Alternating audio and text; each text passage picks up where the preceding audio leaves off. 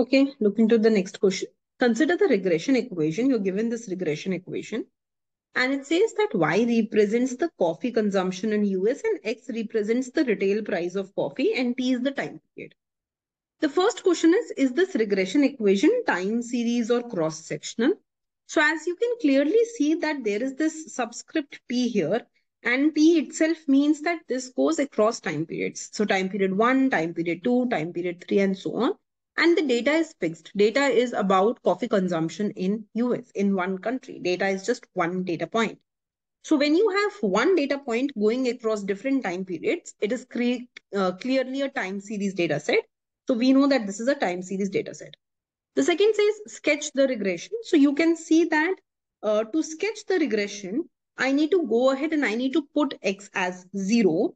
So when I will go ahead and when I will plug X as 0, I will get YT hat is equal to 2.6911 minus 0.4795 into 0. So this will be 2.6911. So this represents the coffee consumption when price of the good is 0. So that is going to be 2.6911. And then how Y changes as X changes, this will be minus 0.4795. And this represents the slope. So it says that if the price of coffee increases by 1 unit, then on an average, coffee consumption will decrease by 4.4795 units. So if I were to go ahead and sketch this, the question is asking to sketch. So I have taken coffee consumption on the y-axis. I should just revert it. I should be writing price here. I have taken price on the y-axis and coffee consumption on the x-axis. Right? Sorry, my bad. We have this habit of drawing inverse demand function, inverse supply function. That's why. Price only, This is econometrics. In micro, macro, we always end up drawing everything inverse, na? हम हमेशा price को y-axis पे ले लेते हैं. Although price is independent variable, we always take price on the y-axis. We draw inverse demand function. Econometrics it's not required. So I've taken coffee consumption on the y-axis and price on the x-axis. So when my price is 0, then I am consuming 2.6911 units of coffee. And then when my price increases, the demand of coffee is decreasing. And this is the slope. This is reflecting how coffee consumption changes when price changes. And this is minus 0.4795. Right? Okay. Come to the next question. It says, give the interpretation of the intercept term. Does it make any economic sense? So for intercept term, it's pretty simple. Intercept term kaise nikalta hai? When you plug this as 0, the value that you get, that becomes the intercept term. So in this case, I am plugging X as 0 and I am getting my intercept term, right? X was going ahead and reflecting the retail price of coffee. So it is asking, does it make any economic sense or not? The answer is no, it does not. Why? Because coffee is a good traded in the market. Anything that is traded in the market cannot be available free of cost. If it is free, then why will the consumption be only 2.69 units? If it is free, the consumption should be infinite. The demand should be infinite.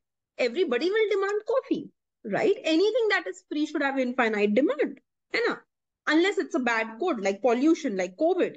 If it is a good good, then when it is available free of cost, it will always lead to overconsumption. So there is no reason why people will only be demanding 2.69 units when price is 0, when X is 0. So of course it does not make any economic sense. But according to econometrics, it's fine that this is the intercept term and it tells us average coffee consumption when price of the good is 0. Okay. Then this says, how would you interpret the slope coefficient? So very simple.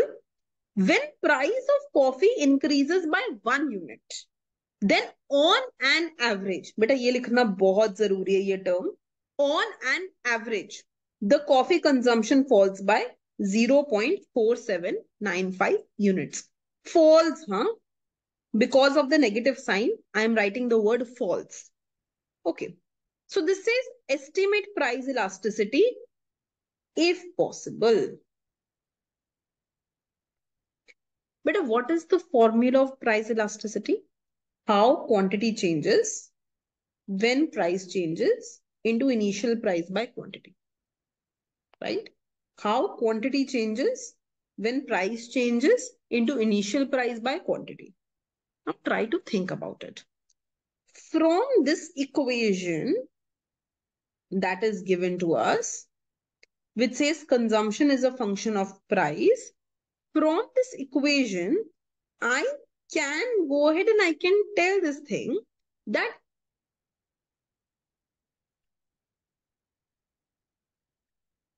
so I can go ahead and tell how my quantity will change when price changes. X is the price, Y is the quantity. So I can find this out and I can get minus 0.4795. But for price elasticity, what do I need, beta? I need X by Y into dy by dx. I need initial price by initial quantity into dq by dp. So this is only telling me this part. This is only telling me how my quantity will change when my price changes. But how about the initial price and quantity? You should be telling me that the price is 10.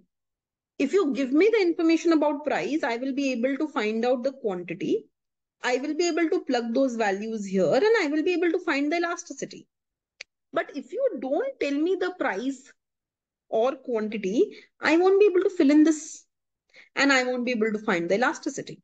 So I need to know the value of price to find the quantity and therefore to find the elasticity. As of now, all I can do is find the slope of this regression line, but I cannot find the elasticity. Am I clear with it? This is I have written here.